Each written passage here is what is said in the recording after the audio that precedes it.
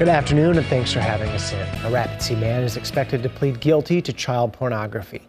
According to court documents, 71-year-old Gary Heckel had tens of thousands of illegal files on his hard drives, along with illegal pictures and videos of children. The federal document says the images also included bestiality. Heckel is scheduled to enter a guilty plea at the federal courthouse tomorrow.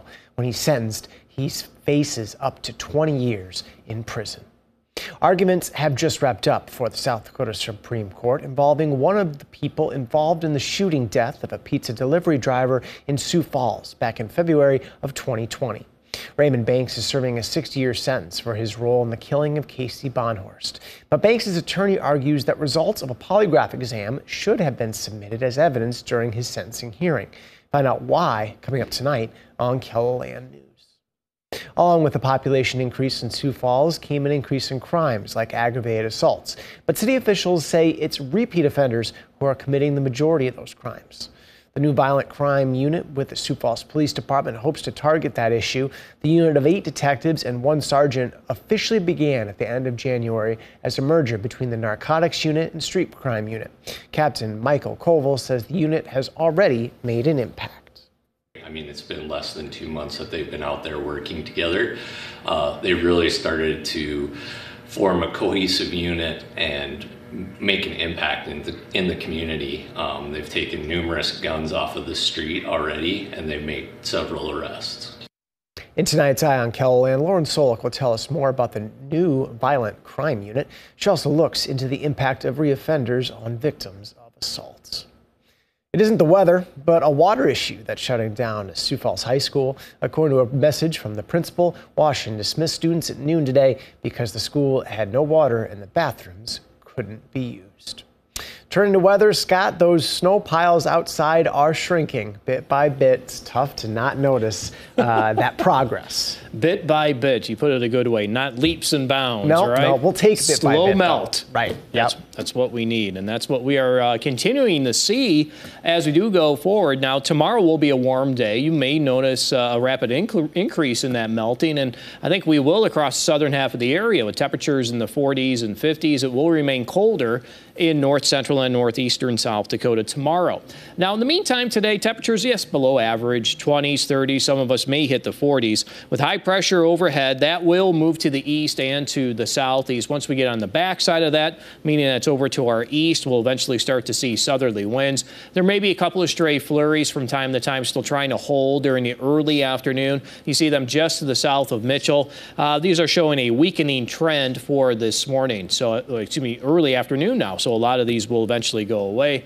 You see our visibility in Aberdeen down to 3 miles, 7 miles for visibility in Mobridge, and that's a look at our live cam in Aberdeen. Temperature at 13 degrees. We have a southwest wind at 6 miles per hour. Over the next 12 hours on Futurecast, it looks to stay dry, and we'll go with dry skies for tomorrow. Slight chances for light rain or light snow as we go through this coming weekend. Temperature in Sioux Falls is 28, and we have 28 in Mitchell and in Pierre, 29 in Rapid City. And you see the colder air across northeastern South Dakota, and winds are light at 5 to 10 miles per hour. Forecast for today, high of 34 in Sioux Falls, 30 in Brookings, 32 in Mitchell. We'll try to hit 40 today in Pierre and 44 in Rapid City.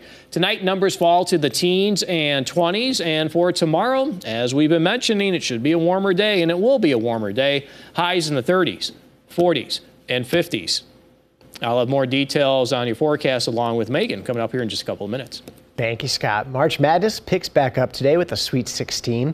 The marquee matchup is out west, with 2-seed UCLA facing 3-seed Gonzaga. Tomorrow, the 2 remaining 1-seeds, Alabama and Houston, will try to survive and advance, while 15-seed Princeton hopes the clock doesn't strike midnight on its Cinderella run. We're waiting to see if a Manhattan grand jury will decide to indict former President Donald Trump. Sources tell CBS News their work is nearly done. This comes as a federal grand jury meets on a different case in Washington, looking at whether the former president mishandled documents marked classified.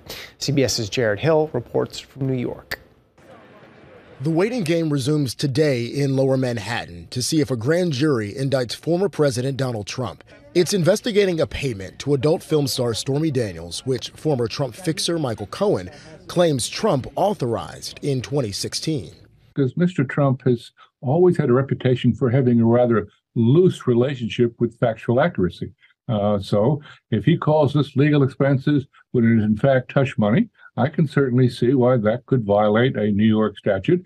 Trump, who is running for president in 2024, has remained defiant and denies any wrongdoing.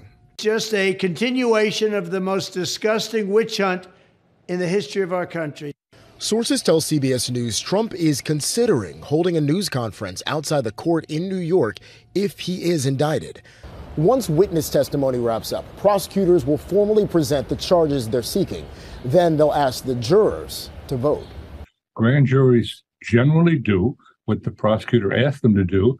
There's also been a development in the separate investigation into the former president's handling of documents marked classified.